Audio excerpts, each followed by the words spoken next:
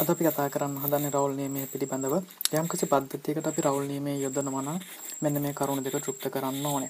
පළවෙනි එක තමයි මෙන්න මේක වාෂ්පශීලී ද්‍රව භාවිතා කරන්න ඕනේ. අපි ඊගව කාරණේ තමයි අපි ද්‍රව කීපයක් භාවිතා කරන විට එම භාවිත කරන ලද ද්‍රව එකිනෙක හොඳින් මිශ්‍ර වෙන්න ඕනේ. මෙන්න මේ කරුණු දෙක තෘප්ත කරන පද්ධතියකට අපිට පුළුවන් රවුල් නියමයේ යොදන්න. මම මෙන්න මෙතන ගන්නවා ඒ කියලා වාෂ්පශීලී ද්‍රවයක්.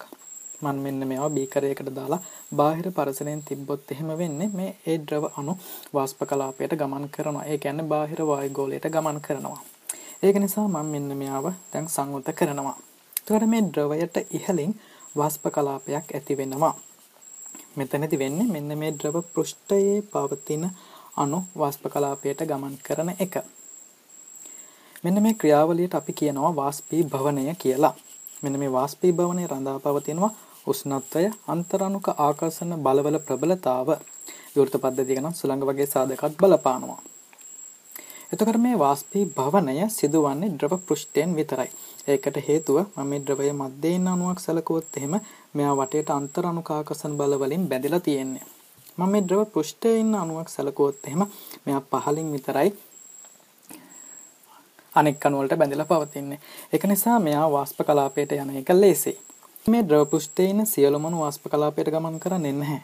ශක්තිය තියෙන ඇතැම් අණු විතරයි වාෂ්ප කලාපයට ගමන් කරන්නේ. ඉතින් මෙන්න මේක අපිට විස්තර කරන්න පුළුවන් බෝල්ට්ස්මාන් ව්‍යාප්ති වක්‍රයක් ආශ්‍රයෙන්.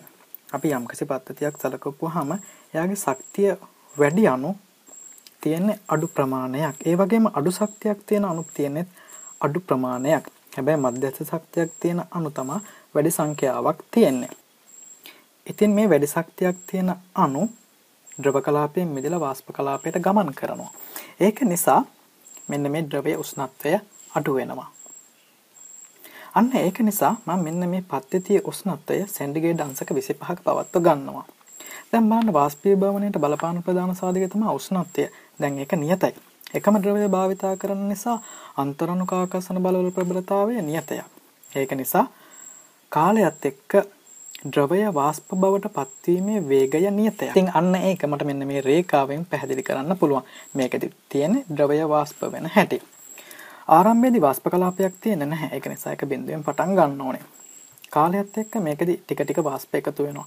මේ වාෂ්ප වලට චලනය වීමේ හැකියාවක් පවතිනවා. ඉතින් මෙන්න මේවා භාජනයේ බිත්තිය වගේම ද්‍රවයේ පෘෂ්ඨය සමගත් ගැටෙනවා. ඉතින් මේ ද්‍රවයේ පෘෂ්ඨය සමග ගැටෙන අණු අහපව ද්‍රව කලාපයට ඇතුළු වෙනවා. ඒ කියන්නේ වාෂ්පය ද්‍රව බවට පත් වෙන්නත් පුළුවන්. ඉතින් එක්තරා අවස්ථාවකදී මෙන්න මේකේ වේගය ටික ටික වැඩි වෙලා ද්‍රවය වාෂ්ප බවට පත්වීමේ වේගයට සමාන වෙනවා. ඒක මෙන්න මේ වක්‍රයෙන් මට පැහැදිලි කරන්න පුළුවන්. ඒතර මේකේ තියෙන වාෂ්ප ද්‍රව බවට පත්වීමේ වේගය. මෙන්න මේ අවස්ථාවට පත් වුණාට පස්සේ ඒ කියන්නේ ද්‍රවය වාෂ්ප බවට පත්වීමත් වාෂ්පය ද්‍රවය බවට පත්වීමේ වේගත් සමාන වුණාට පස්සේ මෙහි ඉහළ කොටසේ තියෙන්නේ නියත වාෂ්ප ප්‍රමාණයක්. මෙන්න මේ වාෂ්පය මගින් ඇති කරන පීඩනය නියත පීඩනයක් වෙනවා. මෙන්න මේ පීඩනයට අපි කියනවා සංතෘප්ත වාෂ්ප පීඩනය කියලා. ඉතින් ඒක මට හඳුන්වන්න පුළුවන් P0A වලින්. මෙන්න මේ සංතෘප්ත වාෂ්ප පීඩනය වෙනස් වෙන උෂ්ණත්වය සමග. ඒක මට මෙන්න මේ වක්‍රයෙන් මෙන්න මේ විදිහට පැහැදිලි කරන්න පුළුවන්. උෂ්ණත්වය මේ අක්ෂයට ගන්න අතර සංතෘප්ත වාෂ්ප පීඩනය මේ අක්ෂයට ගන්නවා. එතකොට සාමාන්‍යයෙන් අපි ජලය සැලකුවොත් එහෙම එයා බාහිර වායුගෝලීය පීඩනයට සමාන වෙන මොහොතේ කියන්නේ සෙන්ටිග්‍රේඩ් අංශක 100 දී මෙන්න මේ ද්‍රවය නටන්න ගන්නවා, ජලය නටන්න ගන්නවා.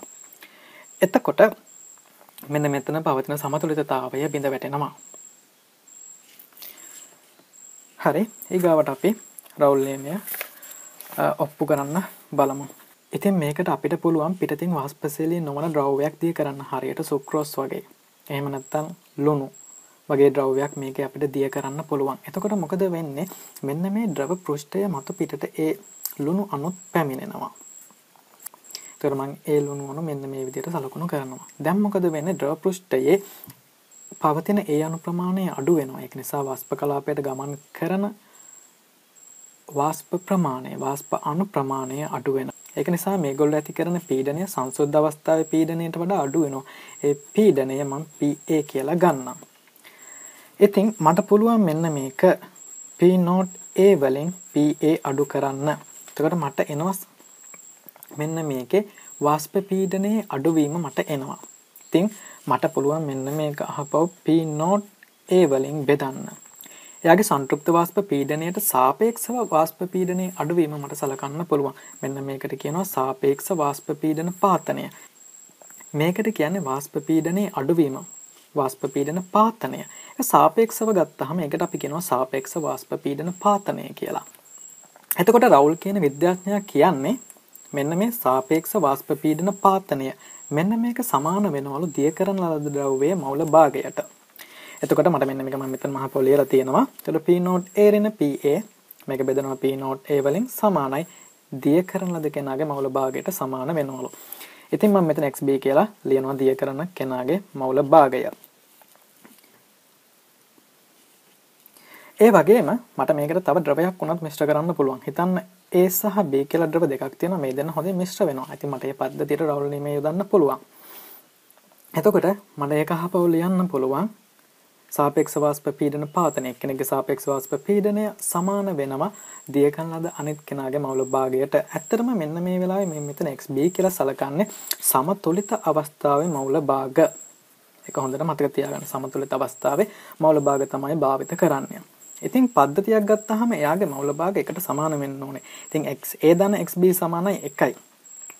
ඉතින් මට මේකෙන් XB කියන කෙනා උක්ත කරන්න පුළුවන්. එතකොට එනවා 1 රින XA කියලා. එයාව මට මෙතනට ආදේශ කරන්න පුළුවන්. එතකොට 1 රින XA.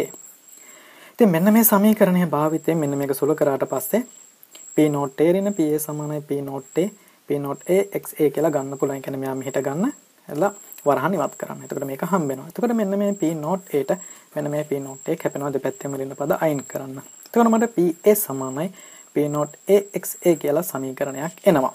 මෙන්න මේක තමයි රවුල් නියමය සඳහා සමීකරණය. එතකොට මට PB-ටත් මෙන්න මේ විදිහටම ලියන්න පුළුවන්. PB සමානයි P0 A වතාවක් XA කියලා ලියන්න පුළුවන්. එතකොට රවුල් නියමයෙන් මට මෙන්න මේ ප්‍රකාශන දෙක ගන්න පුළුවන්. ඒ වගේම මට වාෂ්ප කලාපය. එතකොට වාෂ්ප කලාපයක් තියෙන්නේ. ඉතින් මෙන්න මේ වාෂ්ප කලාපයට මට දාන්න පුළුවන් ඩෝල්ටන්ගේ ආංශික පීඩන නියමය. අන්න ඒක දැම්මොත් එහෙම මට ලියන්න පුළුවන් PA සමානයි මුළු පීඩනයේ වතාවක් P total. මෙන්න මෙතන P total එක දීලා තියෙනවා. ඒ වෙලාවේ යාගේ වාෂ්ප කලාපයේ තියෙන මවුල භාගය ඕනේ මම ඒක x-a කියලා ගන්නවා. ඉතින් මේක මට ලියන්න පුළුවන් x-a කියලා. PB-ටත් මේ විදිහටම මට ලියන්න පුළුවන් PB සමානයි P total වතාවක් x-b කියලා. එතකොට මට මෙන්න මේ විදිහට මෙන්න මේ දෙක සම්බන්ධ කරන්න පුළුවන්. PA කියන කෙනා සමානයි P total වතාවක් x-a. ඒ කියන්නේ ඩෝල්ටන්ගේ ආංශික පීඩන නියමයෙන්. ඒ වගේම මට රවුල් නියමයෙන් ලියන්න පුළුවන් P0 A වතාවක් XA කියලා. මේ විදිහට මට PB-ටත් ලියන්න පුළුවන් P total වතාවක් x-b. මේක සමාන වෙනවා P0 B වතාවක් XB වලට. ඉතින් මට වාෂ්ප කලාපයේ මවුල භාගය ඕන වුණොත් B වාෂ්ප කලාපයේ මවුල භාගය වුණොත් මෙන්න මේකෙන් ඔප්පු කරගන්න පුළුවන්. ඊට අමතරව මට මෙන්න මේ විදිහට ලියන්නත් පුළුවන් P total සමානයි A වල ආංශික පීඩනයේ වතාවක් B වල ආංශික පීඩනය කියලා ලියන්නත් පුළුවන්. ඉතින් P total සමානයි PA වෙනුවට කැමති නම් මෙන්න මෙයාව ආදේශ කරන්න පුළුවන්. එහෙම නැත්නම් මෙන්න මෙයාව ආදේශ කරන්න පුළුවන්. ඉතින් මේ දෙන්න ආදේශ කරලා වාෂ්ප කලාපයේ මවුල ගාන ඇව්වොත් එහෙම මෙන්න මෙයාව ආදේශ කරන්න. මුළු පීඩනය දන්න විට.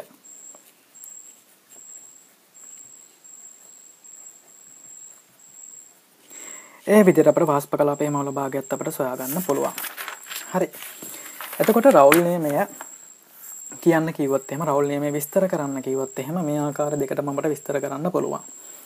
එතකොට මෙන්න මේ විදිහට කියන නියත උෂ්ණත්වයේදී එහි වාෂ්පයේ සමග ගතික සමතුලිතතාවයේ ඇති පරිපූර්ණ ද්‍රවංගී ද්‍රාවණයක එක් සංරචකයක වාෂ්ප පීඩනය එම සංරචකයේ සංතෘප්ත වාෂ්ප පීඩනය හා ද්‍රව කලාපයේ මවුල භාගයේ ගුණිතයට සමාන වේ. මෙන්න මේක කියන්නත් පුළුවන්. නැත්නම් මෙන්න මේ සාපේක්ෂ වාෂ්ප පීඩන කතාව ආශ්‍රයෙන් කියන්නත් පුළුවන්. කියන්නේ සාපේක්ෂ වාෂ්ප පීඩන පාතනයේ දිය කරන ද්‍රව්‍යයේ මවුල භාගයට සමාන වෙනවා කියන එක උනත් අපිට කියන්න පුළුවන්. එතකොට මේ බලන්න මෙන්න මෙයාගෙන් PA සමානයි P0 A XA වෙනුවට මට දාන්න පුළුවන්.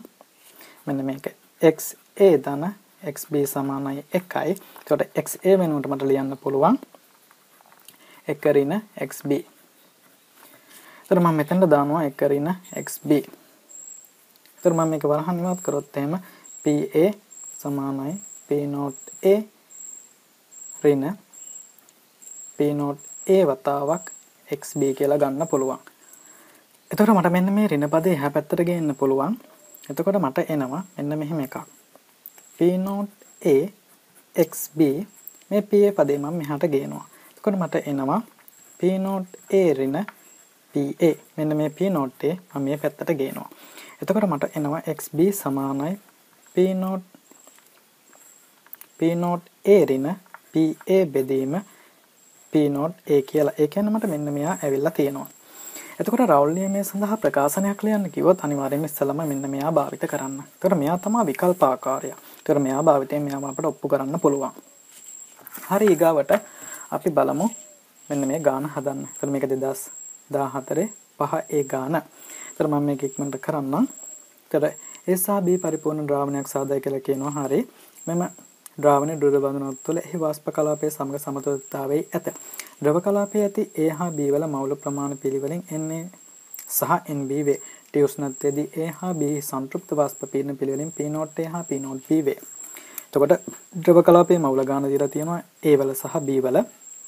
ඒගොල්ලන්ගේ සංතෘප්ත වාෂ්ප පීඩන දීලා තියෙනවා. ඉතින් මට දාන්න තියෙන රවුල් නියමෙන් PA සමානයි P0XA කියන එක තමයි අපිට දාන්න තියෙන්නේ. නැත්නම් PB ට ලියන්න පුළුවන් PB සමානයි P0B XB කියන එක.